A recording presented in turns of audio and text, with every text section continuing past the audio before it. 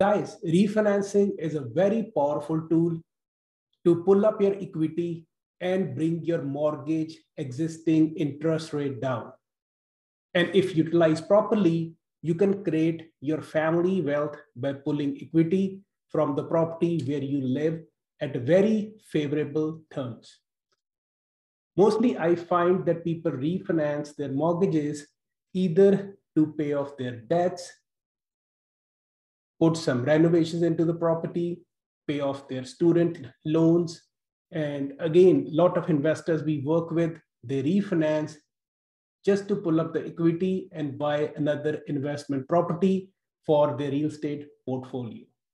So first thing, guys, you have to consider is, as a consumer, you do have options. So if you are with a certain lender, existing lender right now, so when you go for refinance, you don't have to stick to the same lender. You can hire a knowledgeable, experienced mortgage broker who can look for other options and shop the best rate and terms for you. Second thing you have to understand is, when you apply for a refinance mortgage, it is just like brand new mortgage application. So the lender will again ask you for your credit. They'll again look for your job information, income, your debt ratios. So be very mindful when you apply for refinance. You still have to jump through all the hoops to pull up equity from your property. Third thing you have to consider is, in Canada, banks or lenders, they give you up to 80% of your appraised value. Meaning, for example, your house is worth $1 million. When you apply for refinance, they can only go up to 80% of that, meaning up to 800,000.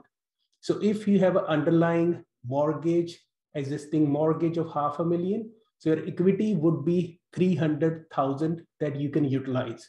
So that is something you have to consider. Whatever purpose you want to pull the money, this is how much money you can get from your house, primary residence.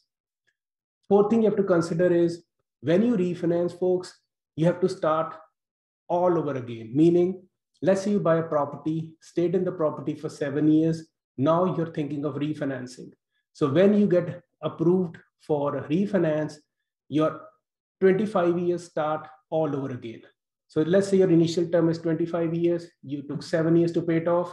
When you refinance, again, you have to start all the way to 25 years. But you can pick a phone, call a lender and say, hey, instead of 25 years, can you reduce the amortization to 20 years, 15 years, depending what is the monthly carrying cost. Last thing you have to consider, guys, which is very critical, is all the expensive or extra closing cost. So when you refinance, I have seen refining mortgage, it can cost up 1% all the way to 4% of all the extra cost involved. You will be responsible to pay appraisal fee. You will be responsible to pay lawyer fee. If you are putting your spouse or somebody new on the title, they have to register their name on local registry here in Ontario.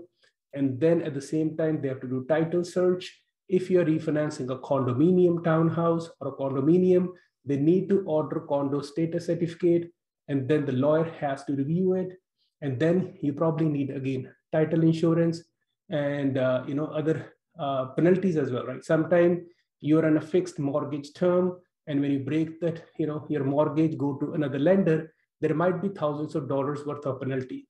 So all in all, I think, before you do these things, you should seriously consider the ramifications of all these factors before you apply for refinance, and make sure you always deal with the experienced professional lawyer and a mortgage person. They can guide you and make this process easier for you. I hope you like these 5 tips regarding refinancing your property in Greater Toronto area.